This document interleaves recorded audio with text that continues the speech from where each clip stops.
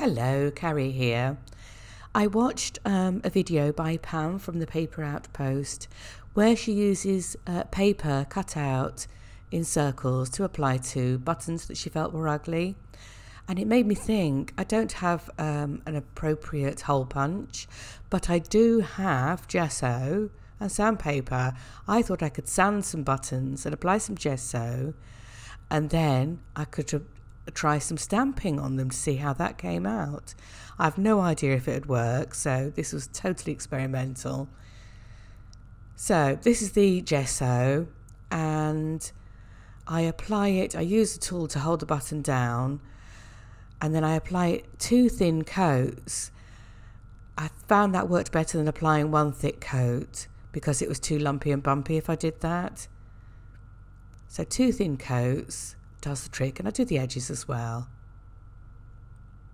If they were coloured buttons, I'm going to put that aside while I work on the rest, which have already had 2 coats. The holes do get a bit clogged up with the gesso, but it's very easy to just clear them with a pokey tool, I found. I'm glad about that, actually. I was a bit concerned when I noticed that happening. Not all of them have clogged up, actually. It's just the ones with the smaller holes, I think. So there we go. That one felt a bit rough. Just smoothed it down a bit. And now I'm going to get out my watercolour tin, and I'm going to apply various colours to it. I've applied some pink on some yellow ochre and some blue, and occasionally I've mixed a few colours together. And I'm applying the paint loosely to get that watercolour effect, and it's sitting on the gesso very nicely, actually.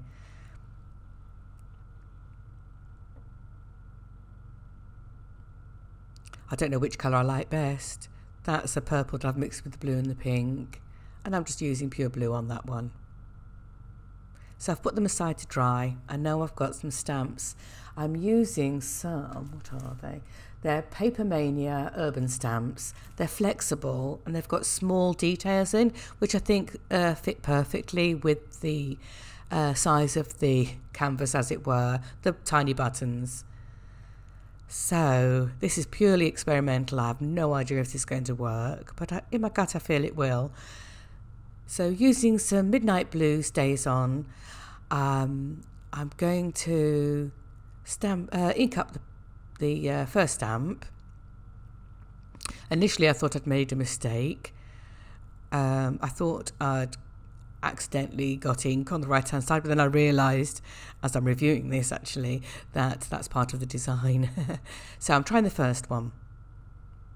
As I say, I was a bit concerned about the ink on there. I tried to wipe it off. I thought perhaps I was using the wrong method, so I decided to do the tapping down on the stamp method.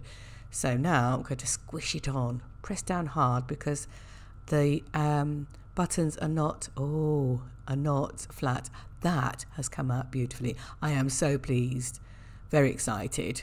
Thumbs up for that job. So I'm going to do all the rest now. Wow, that worked. Let's try this one that has a lot of dents and grooves in it. Let's see if that works, because if it works on the very grooved ones, then that's great, because I've got a few of those buttons. Try that. Let's see. I have to press down firmly to try and make sure it goes in all the dents. And oh yes, that worked. That is great. I'm so pleased with that.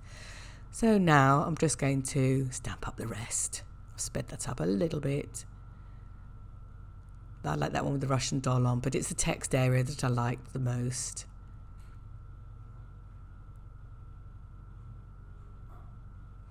That's come out beautifully. And this one with the London theme. I've got a bit of a stamp effect there. I like that. And there's a London Underground bit that I'm trying to get on that button. That's lovely. And I've gone back to the original one for this final blue one.